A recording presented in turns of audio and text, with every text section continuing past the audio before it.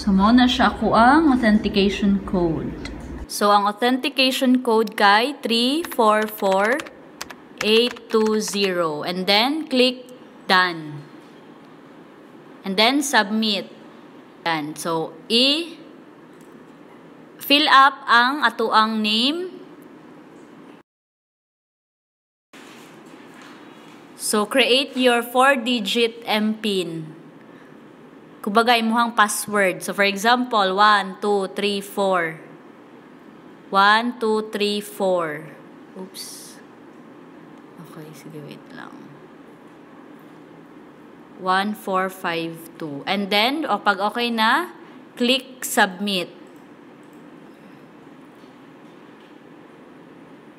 So, congratulations! We've successfully created your Gcash account. So, guys, maura to siya kung saan pag-create ato ang Gcash account.